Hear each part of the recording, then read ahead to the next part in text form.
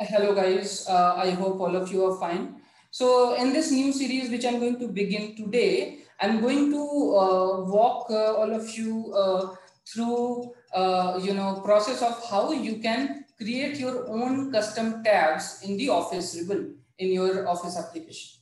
Okay, so if you are writing some VBA programs and you want your controls to be placed into your own custom ribbon in the Office application, so that those subroutines and functions can be triggered from there, you can achieve that if you follow my videos. Okay, so now in this, let me also make one thing clear. So the process which I'm going to explain, using this you will be able to customize the ribbon for Office applications like Excel, Word and PowerPoint, but not for Office applications like Outlook or MS Access, right? Why? Because it will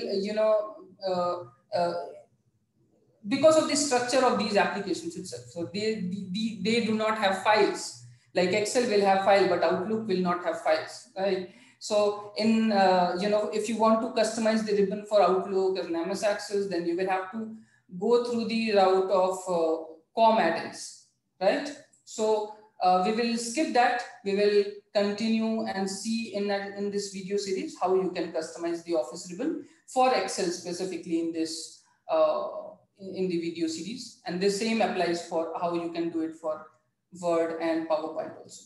So in this context, I have put together this Word document where I have given small pieces of XML codes that will be required, and I will walk you through as I use them to do the Office customization.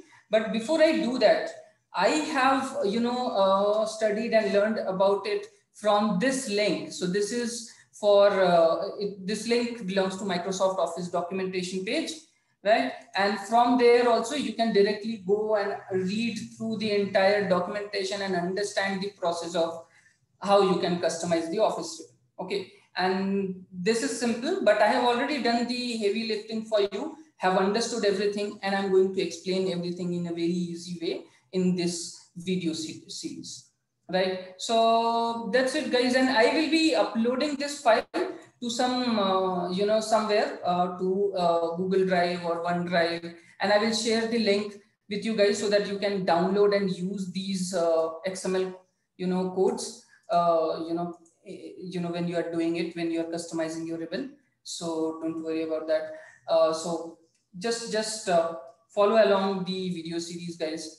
And thank you so much for watching it. Do like it if you like these videos, and subscribe my channel for more such videos. It will really encourage me to keep going. Okay, thank you guys. Thank you so much for watching this. See you in the next video. Bye.